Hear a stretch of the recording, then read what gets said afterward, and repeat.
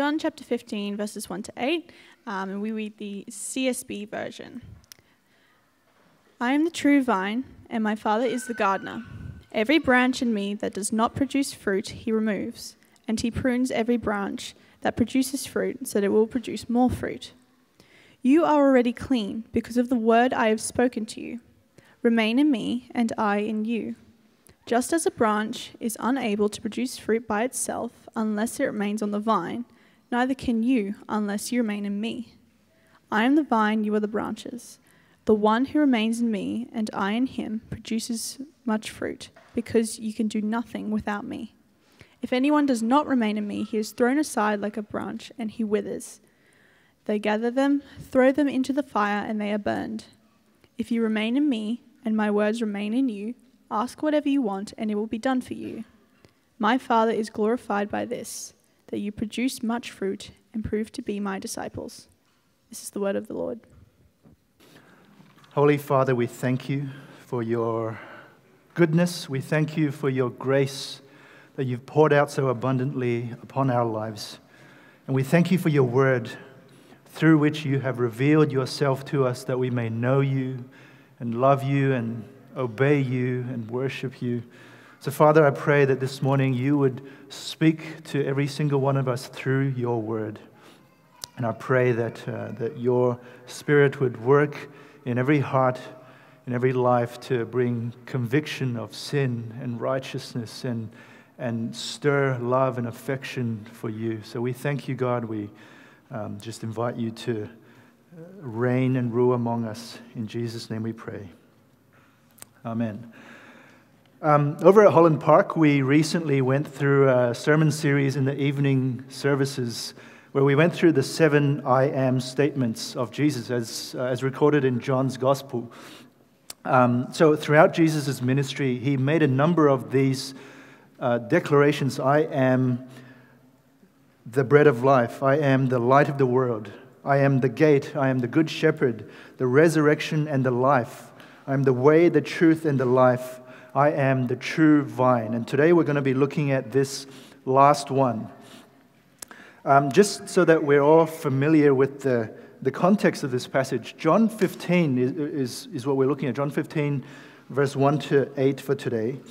John 15 is part of what's known as the farewell discourse of Jesus. This is his last words to his disciples before he died.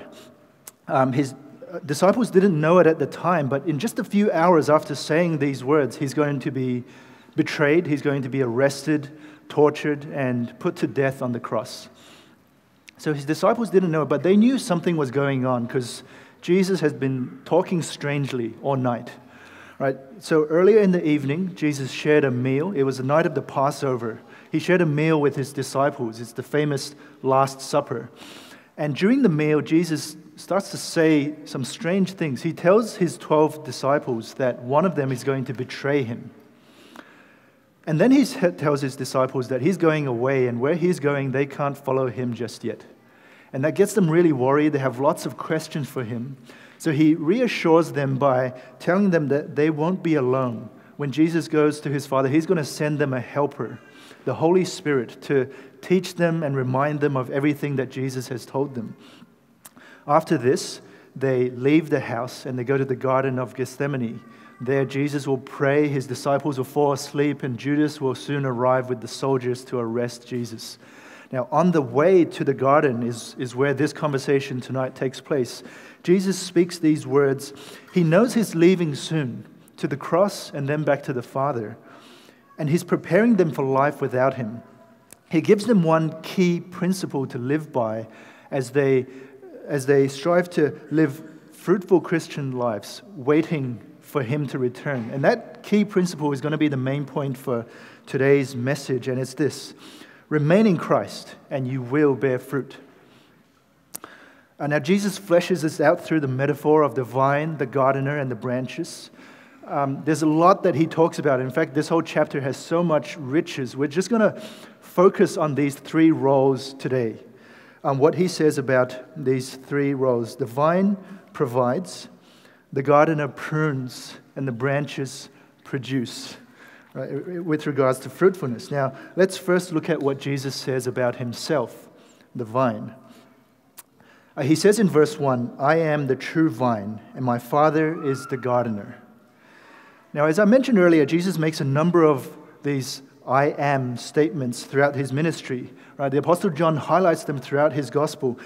7 times he says it, followed by a metaphor, "I am the true vine," as today's passage. There's also other occasions in John's gospel that he records Jesus making a declaration, "I am," just by itself. For example, when he was speaking to a crowd of Jews in John chapter 8, and he tells them, "Abraham, your ancestor, rejoiced to see my day." And they scoffed. They said, "Whatever, you're not even 50 years old. How can you say that you've seen Abraham?" And then Jesus makes this staggering claim. He says, "Before Abraham was, I am." Right, so whenever Jesus makes one of these declarations, he's actually claiming for himself the name of God. He's claiming that he is the one true God of the universe. And why do I say this? Well, this is because in Exodus, when God called Moses to lead his people out of slavery from Egypt, Moses asked God, "What should I say your name is? Who should I tell the people who has sent me?" And God says to him, "I am who I am. Tell the people, I am has sent you." And so I am is God's explanation of what his name means. And so any Jew would instantly recognize the implications of what Jesus is saying, right? Jesus is claiming to be God. And we know they picked up on this because in some of the examples in John's Gospel where Jesus is making this claim publicly, like in chapter 8 where we saw, he said, "Before Abraham was, I am." The Jews picked up rocks to throw and kill him because they knew he was claiming to be God, and that's blasphemy if a mere man was making such a claim. So the very first thing we see from this opening statement is that Jesus is the eternal God. He is the creator and the author of life. And this isn't immediately obvious to us, but was clear to all those who were listening to him. But there's something else in this passage that's also not clear to us today, but would have been immediately obvious to a first century Jew, and that's the metaphor of the vine. You see, the vine was something like a national symbol for Israel at this time. We've got national symbols in our day, right? Icons and images that just represent a people or a nation. For example, if I put these pictures on the screen, if I showed just a random person these images, I would wager most people would immediately recognize what they are, but also think of a nation associated with these images. The vine was this kind of a symbol for Israel at this time. During the New Testament days, on the coins that they use in Israel, it often had a vine engraved on one side. And at the entrance to the temple sanctuary, there were these massive pillars, multi-story high pillars, and around them were entwined solid gold vines, huge vines. It's written by some historians, the clusters of gold grapes were as big as an adult man. Right? So this is a symbol that represents the nation of Israel. I've got a picture on here. I found some archaeologists made a model of what the vine around the temple entrance looks like. It's a bit bright to see.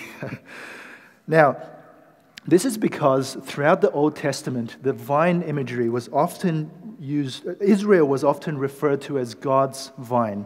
Right? Isaiah, Jeremiah, Ezekiel, Psalms, and others, they all have significant portions devoted to this vine metaphor. For example, in Isaiah 5, it gives us what's known as the vineyard song. The opening verses say, "The one I love had a vineyard on a very fertile hill. He broke up the soil, cleared it of stones, and planted it with the finest vines. He built a tower in the middle of it, and even dug out a winepress there. He expected it to yield good grapes, but it yielded worthless grapes." And it's worth noting that almost every time the Old Testament uses this vine metaphor, it's used in a negative sense, in a sense of judgment. Right? It's a declaration of judgment upon Israel for failing to produce fruit, being a worthless vine.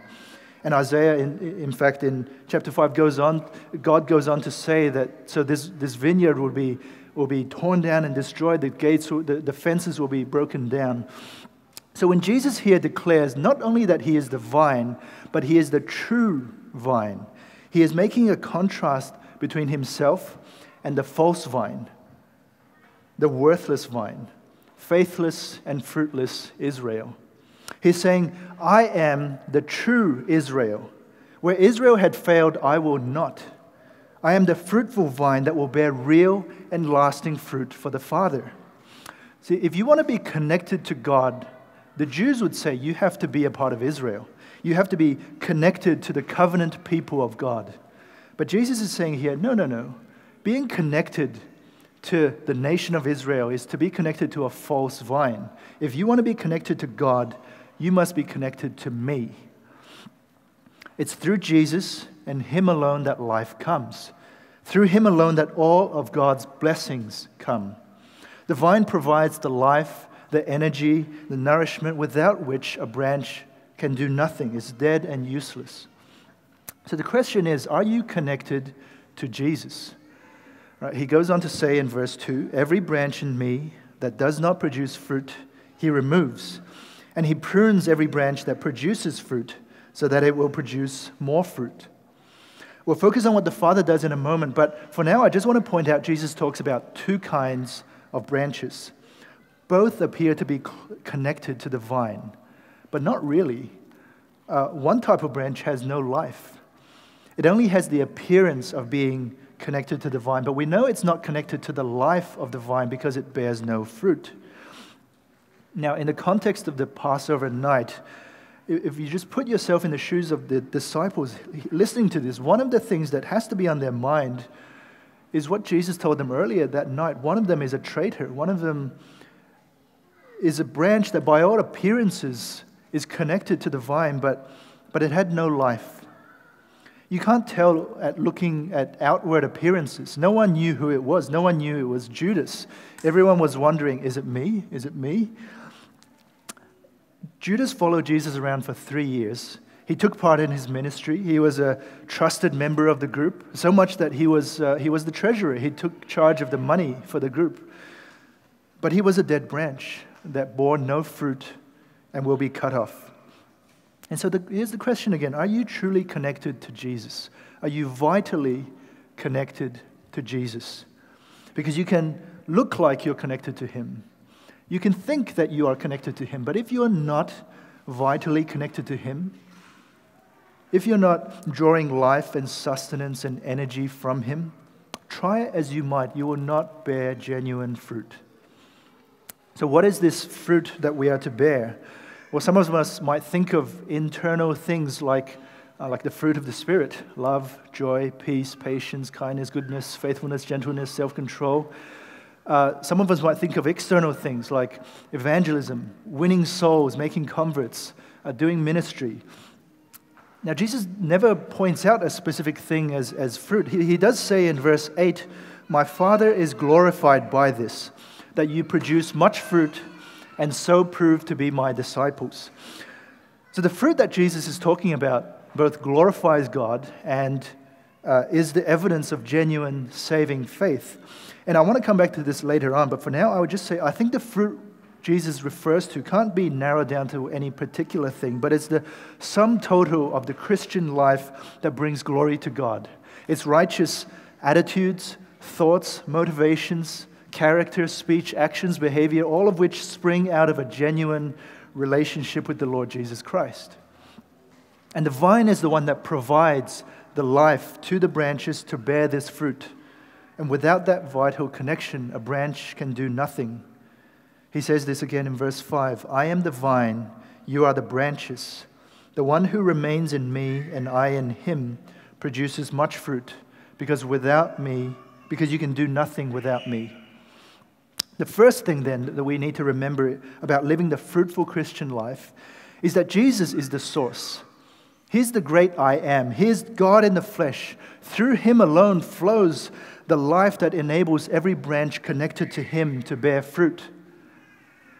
Jesus is the center and the essence of the Christian life. To be a Christian is to know Christ, to obey Christ, to be connected to Christ, to worship Christ. It's the essence of the Christian life is not church or ministry or theology or ritual or religion. It's Christ. If you have Christ, you have everything that you need. And if you don't have Christ, nothing else you have will ever be enough. So that's the vine. The vine is the source. He provides everything. Let's now look at what Jesus tells us about the gardener, who is the Father. Jesus says, "My Father is the gardener.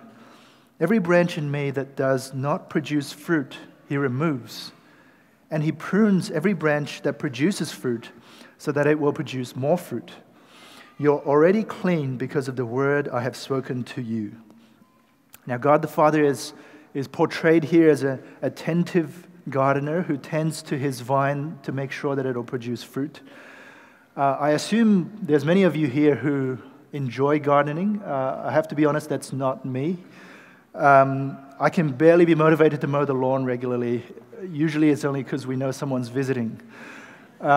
Years ago, my wife and I tried to set up a garden bed and grow some vegetables in the backyard. We set up a raised garden bed. We planted an assortment of vegetables. But sad to say, after about a week, we kind of lost motivation, right? The enthusiasm wore off, and watching plant grow for us was a little bit boring.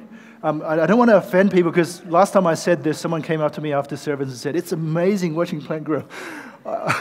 It's just not something I really got into. So things got neglected, things were malnourished, there were bugs all over the plants, and eventually some of them did actually bear fruit, but it didn't look appealing to eat at all. It's a good thing that's not the Father's attitude towards his prized vine, right? He wants the vine to flourish and all its branches to be filled with fruit, and so he tends to it. And Jesus tells us the Father does two things. He cuts off and removes the fruitless branches, and he prunes every fruitful branch so that it would increase in fruitfulness.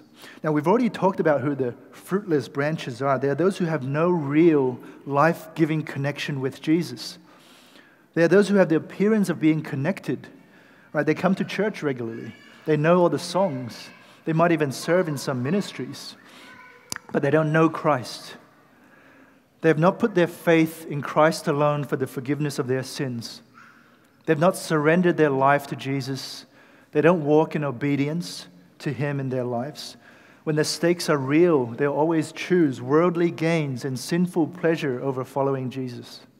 And Jesus says the Father will cut them off and remove them. In fact, later again in verse 6, Jesus says, "If anyone does not remain in me, he's thrown aside like a branch and he withers. They gather them, throw them into the fire, and they're burned." There is no escape from the judgment of God for anyone unless they are found in Christ, connected to the true vine. And so the message to anyone who knows they're not connected to Jesus is simple. Come to him and live. Plug into the true vine so that you won't be cut off. If you don't know Jesus today, I implore you, put your faith in him alone. Trust that because Jesus paid the penalty for sin, you can be forgiven by God. Have a relationship with him. Be connected to the real source of life and fruit.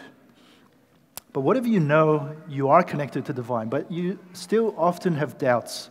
Like me, I often have doubts. You might question, often as I do, am I really a fruitful branch? I mean, I do a lot of Christian things, but am I really vitally connected to Jesus? I suspect all of the 11 disciples would have had the same question in their mind as Jesus was saying these things. And I think that's why Jesus said what he said in verse 3, to assure them and to assure us. He says, "You are already clean because of the word I have spoken to you."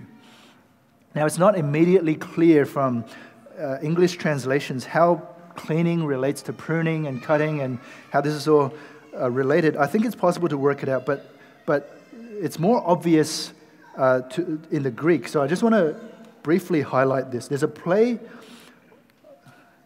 on words in verses 2 and 3. So the word for remove, prune, and clean, they're all related to each other. Right? So the word for remove or cut off is ire, And the word for prune is kathaire. So if you think about it like this, verse 2 is almost like a rhyme, right? Jesus picked his wording to make it impactful and memorable. So the equivalent in English, I was thinking, could go something like this: the fruitless branches he throws and the fruitful branches he grows, right? You know, those kind of lingos that make it easy to remember. But also notice the word for clean in verse 3 is katharoi. It's actually a very closely related word to the word prune. So, in fact, prune sometimes can be translated cleanse. It's where we get the English word catharsis. So, I think the thrust of these statements is something like this: every fruitless branch the Father will remove, and every fruitful branch he will prune clean. And if you're worried about what kind of branch you are, take heart. You're already being pruned clean. Why?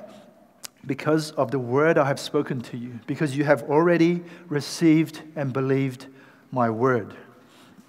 So today, if you have doubt about what kind of branch you are, the only question you need to ask yourself is this: have you accepted the word of Jesus? Have you embraced the gospel message and believe in the good news that it brings? If you've put your trust in what the gospel teaches, you will bear fruit. You might be at a place in your life where you feel like you have such small and inconsistent fruit. You're growing in character, but there's still a lot of flaws. You're trying to cultivate good biblical godly habits like reading your Bible and spending time with God in prayer, but it just feels so hard and inconsistent. Take heart. Right? Any fruit you bear at all is only possible because you're connected to the vine. He has provided you with the fruit you bear, no matter how small it seems for now. And if you're connected to the vine, the Father will prune you in order that you bear more fruit. The process of pruning, however, it's not comfortable. It involves a knife. Right? Just to dwell on the gardening metaphor a bit, pruning a branch involves cutting away excess leaves, cutting away useless offshoots, perhaps keeping the branch short so that it doesn't just get longer and longer. All of this is so that the energy and the nutrients in that branch could be focused towards producing fruit and not wasted. And this is what the Father does in our lives. He cuts away everything that hinders us from fruit bearing. Now, that definitely involves cutting away sin, but it could also involve cutting away things that are not so much sinful, but just wasteful and useless. Right? The cutting away of unnecessary baggage that saps our energy and attention and life and takes away from our ability to bear fruit. He might do that through loss of job, loss of material possessions, even loss of loved ones. He might do that through hardship. He might take on the form of sickness or suffering. He might prune you through failure and disappointment. There might be things that you have hoped for a long time and you just don't quite seem to get what you want. He might prune you through persecution, through injustice being done to you.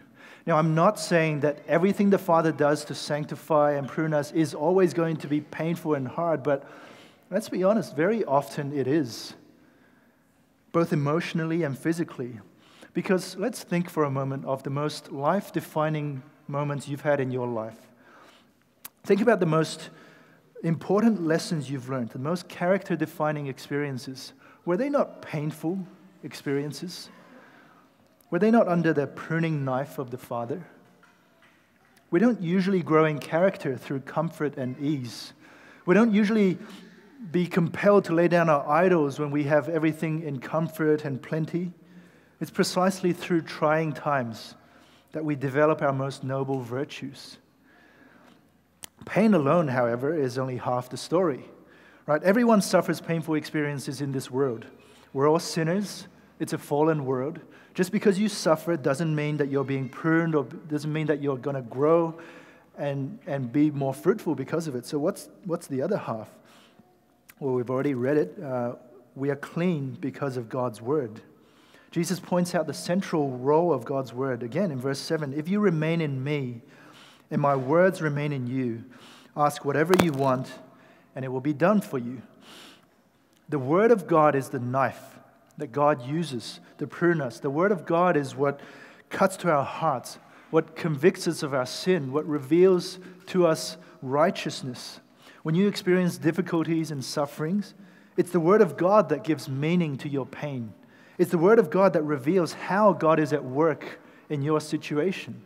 The book of Hebrews tells us in chapter 4, verse 12, "For the Word of God is living and effective and sharper than any double-edged sword, penetrating as far as separation of soul and spirit, joints and marrow, and is able to judge the thoughts and intentions of the heart."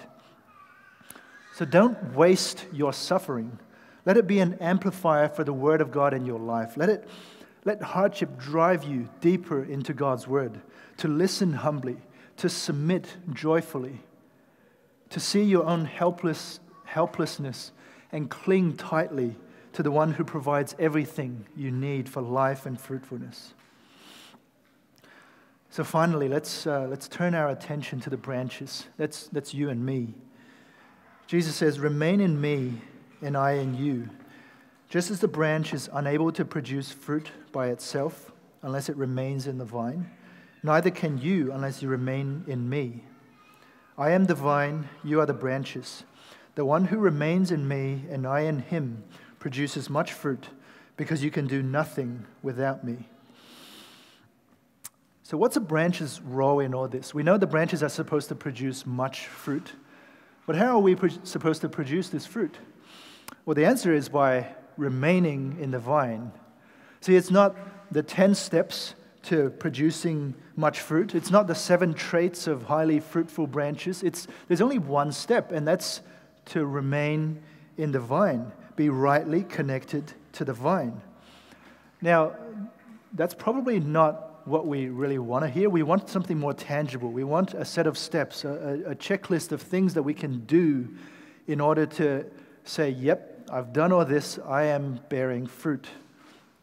And that's what most people naturally want. That's what all religions are about, right? We want a list of things we have to do, and if we do them well and do them regularly, then we're right with God and we're fruitful. But that's not Christianity. That's not what Jesus tells his disciples. These are his last words to him before his death, remember? This is what he wants them to remember when he's gone, and it's simply this: remain in him.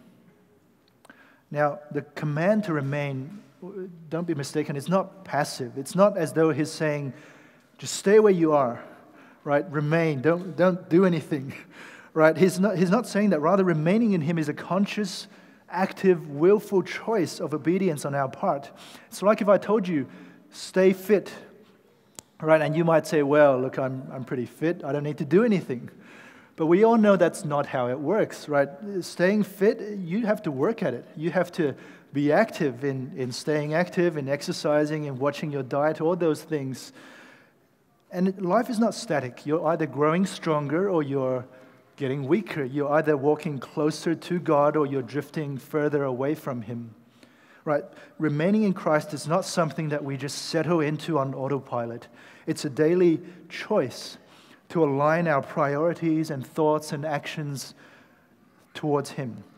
Some of you might be thinking, well, what does that look like? How do I actively remain in Christ? I'll just share one simple principle that I want to suggest. Whatever fuels your love for God, right? Whatever it is that stirs your affections towards Jesus, whatever motivates you to obey him and love him, get more of that in your life. It could be events, it could be circumstances like going to church camps and conferences. It could be putting on worship music in the background of your home. It could be listening to sermons on your way to school or work. It could be the people that you hang out with. Certain people just stir your faith. Get more of those situations and people in your life.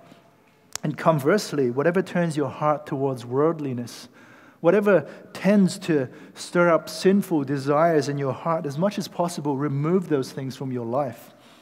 It's going to look different for different people. You know, for example, in my life, there's some things I've found that I just don't know. My temperament just doesn't let me deal with in a healthy way.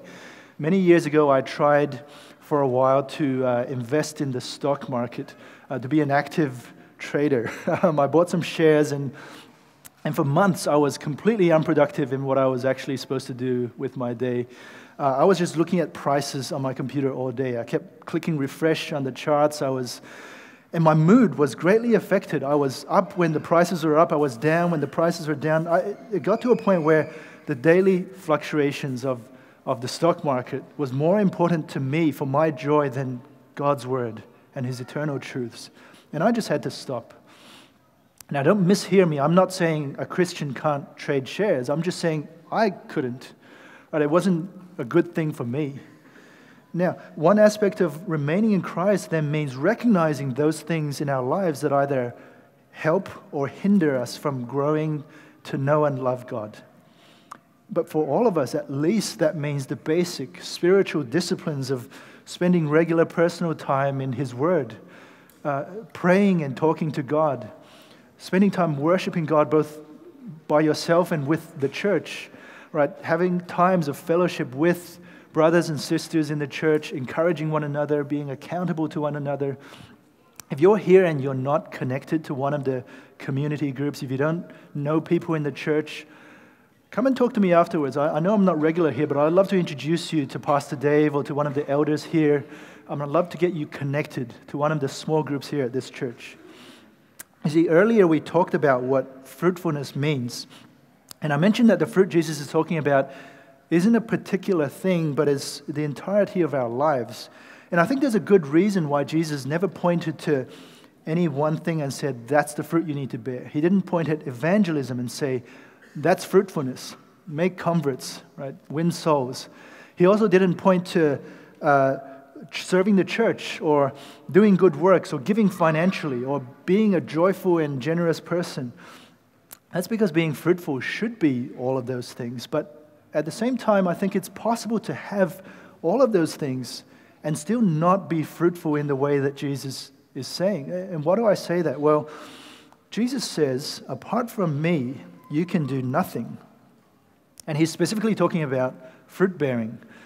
Or if you think with me for a moment, what is it that we can't do without Jesus? There's actually a lot of Christian things we can do apart from Christ. Right? You can be a nice person without Jesus. You can give money to the poor apart from Jesus. You can serve in the church apart from Jesus. You can even preach the gospel and make converts. You can even preach sermons and pastor a church despite not knowing Jesus personally. There's a lot of things we can do on the outside without Jesus. If we focus on any particular measurable action as fruit, well, we can always fake it. Right? We can always attach the fruit artificially to the branch and call it fruitfulness. But it's not. It's not evidence of life. It's not going to last. It doesn't sustain. The fruit didn't come from life within. It's not organic growth.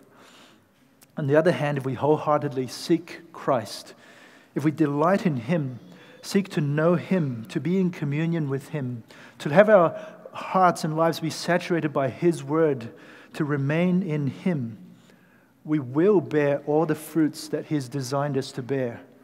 If you're walking closely and joyfully with Jesus, you're going to naturally want to tell people about him. You're going to want to love your fellow Christians and serve God's church, and you'll be glad to give generously when you are saturated with just how generous God is with you. But that's not to say that any of this will just suddenly become easy, or it won't still require effort or will, but you're going to do so in the power of God. The true vine provides the spiritual life that manifests itself in you as the various kinds of fruit. The one thing you need as a branch is to remain in him. Now, I know I mentioned earlier that I don't have a green thumb. I don't have much interest in growing things, and I don't have much success either, but I thought I should try to give my kids some positive learning experiences about gardening. Maybe they'll like it more than me. So my daughter's 3. On Father's Day, a couple of months ago, I took her to Bunnings, and we bought this seed planting kit, and we planted some seeds. After a week or so, they started sprouting up, and I took this picture in my living room. So we had a good start after a week. I won't tell you what happened now. But one interesting thing I want to point out that I observed with my daughter is that they're all crooked, they're all bent, but they're all bending the same way, right? And for any of you who's grown things in your house before, you know that it's because we put them next to the window. And they're all bending towards the window because that's where the sun is. See, plants are really quite simple. They just, wherever the source of life and energy is, they'll just keep growing towards that. Right? Wherever there's nutrients and nourishment in the earth, they'll just dig down their roots to find it. And wherever the sun is in the sky, they'll just keep stretching out towards it all day long. And that's what we need to do to be fruitful. Wherever the sun is, seek Him out. Remain in the true vine. Delight in Him. Obey Him. Worship Him. And the fruit will be the natural outcome of your life. Fruit that pleases and glorifies God. Let's pray together.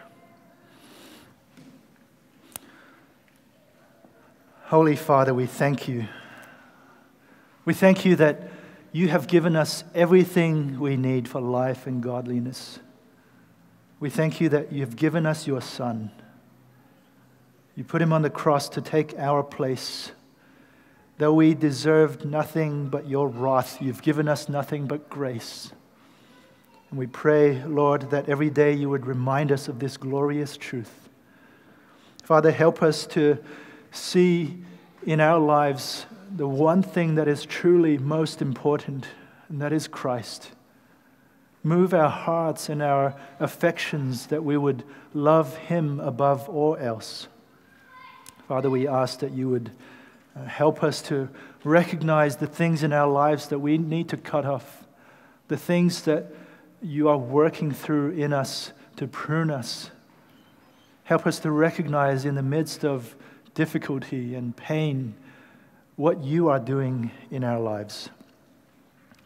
And we pray, God, that we may submit joyfully and wholeheartedly to you, to remain in Christ, to allow you to work that work of cleansing and pruning in us, that we may bear much fruit, that you may be glorified in everything that we do. And so we thank you and praise you. In your Son's name we pray. Amen.